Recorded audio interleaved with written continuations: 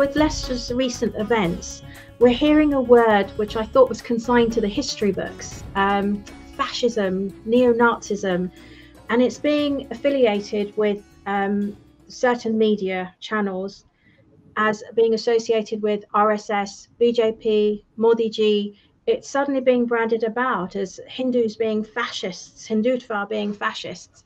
So can you give us a little bit more insight in what you think fascist means? Because when I look at the Oxford English Dictionary here, where are we? We have fascism, this is the Oxford definition, is an extreme right-wing political system or an attitude that is in favor of strong central government and that does not allow any opposition.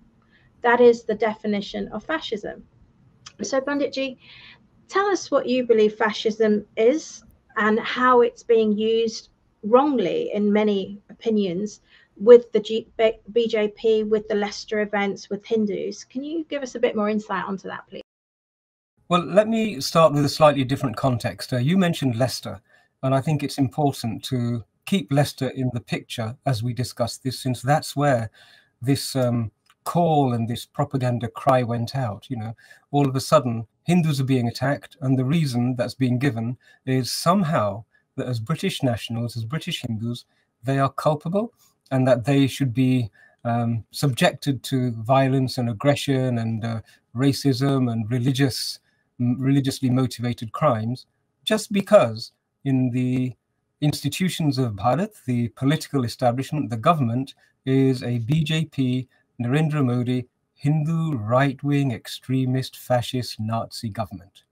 Okay, it beggars belief. If only 6 months ago somebody had said, "Oh, in Leicester there are going to be religious riots, and they're going to blame Prime Minister Narendra Modi for it," you would have thought, "No, that can't happen. Not in this world. That is a stretch that's far too remote."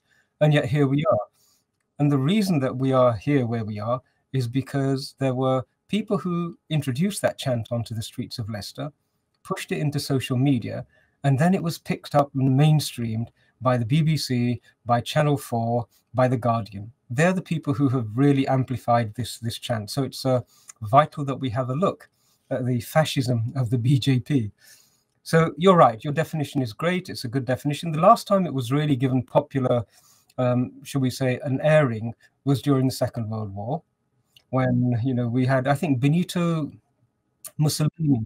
He was the first one who officially adopted this notion of power being all-encompassing, all-consuming, and in the hands of a very small number of people, or the state itself, and there being no mechanisms for changing the people who are ruling you.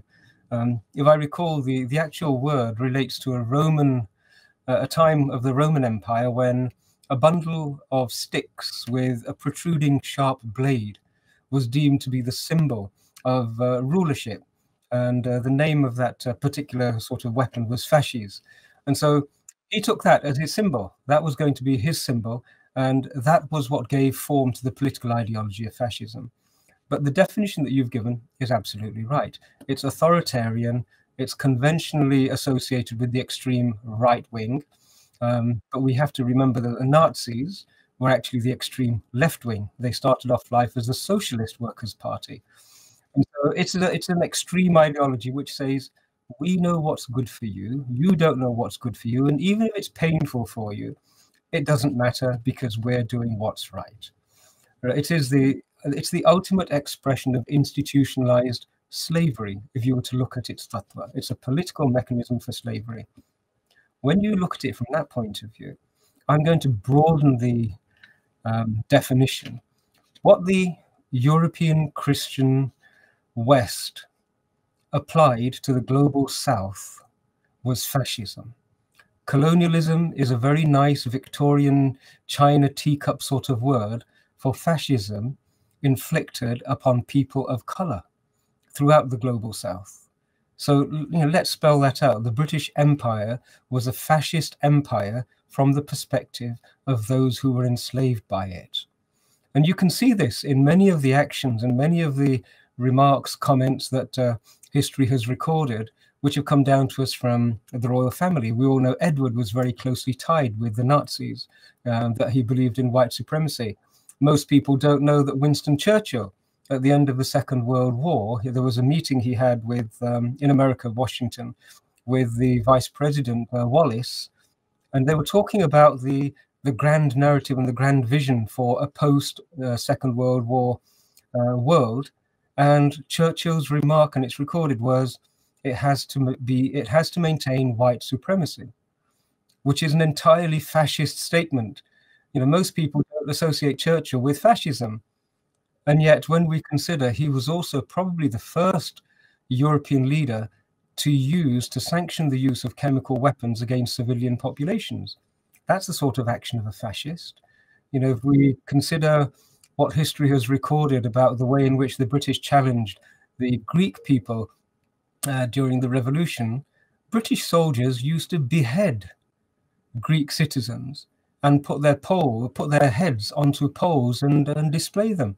And when they were challenged on it, they said, well, this is what they are used to and what they expect. And that was under Churchill's watch. You know, that sounds to me like the actions of a fascist. You know, it's remarkable that Churchill is deemed to be the savior of Europe and the West. But those historians who've studied the details of the world wars, they know that the Second World War was won by 3 factors, one of which was the Russian Red Army, who had huge losses. The second was the provision of US weaponry. And the third was the sheer volume of soldiers and resources which were provided to the war effort by what was the empire, but hugely dominated by the Indian subcontinent. Those are the 3 factors which won the war. And yet Churchill's contribution in there is, frankly speaking, minimal. And yet, as I've said, the actions I've described, they're the actions that I would expect to see under a fascist regime and a fascist leader. Was Churchill a fascist? Well, let's see what history actually records. Now that the history books which were created by those governments who we're saying need to be scrutinized, those history books are being rewritten by other records, normally records from those who suffered at their hands, which I would suggest are more reliable than the ones of perpetrators. So fascism has never been far from Europe's shores. Fascism, when it's inflicted upon people of color and people of other races and other religions, it doesn't seem to have registered in the Euro-Christian mind that actually that too is fascism. So these are the actions of some of the people who I would suggest display the traits of fascists. If there's one example I can use to make it even more contemporary, I think at least 151,000 Iraqis died in very violent death because of the Iraq War. It was a war which was not democratically sanctioned. Do you remember the million marchers who said, no, this war is not correct? I was one of them on a Saturday afternoon. Yep. And yet, you know, Britain's armies went to war against Iraq on the basis of completely falsified evidence, right? There was no evidence to support that England could be attacked within 45 minutes. There was no evidence to support weapons of mass destructions, etc., etc., etc. A whole civilizational fountainhead was reduced to rubble on the most spurious of bases, and the Iraqi people were robbed of their national resources and national wealth. And who was it who did all of this? Tony Blair, Sir Tony Blair, who was awarded a knighthood. And so when we look at these people who are alleging that Prime Minister Modi is a fascist, we need to perhaps adopt a slightly broader evidence base and then judge him accordingly. So I've just given you some examples of people who I think qualify for this label of fascism, or at least participating and being complicit and supporting fascism. So I hope our viewers will have appreciated that little walk through history.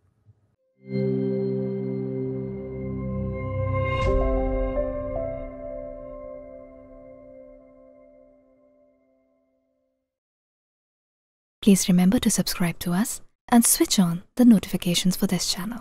For our other social media links, more content, and to support our work, please visit citti.net.